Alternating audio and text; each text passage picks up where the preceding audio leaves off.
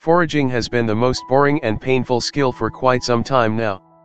Today I will be checking if you should even forage. Is it enjoyable?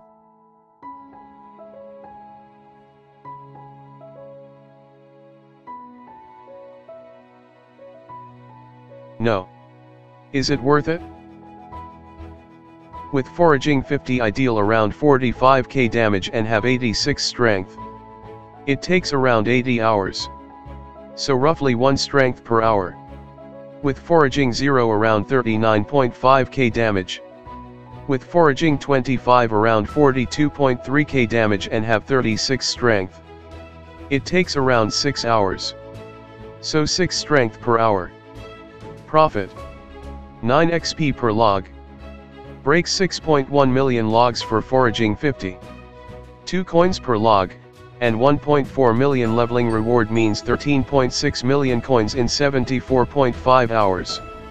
So 182k coins an hour.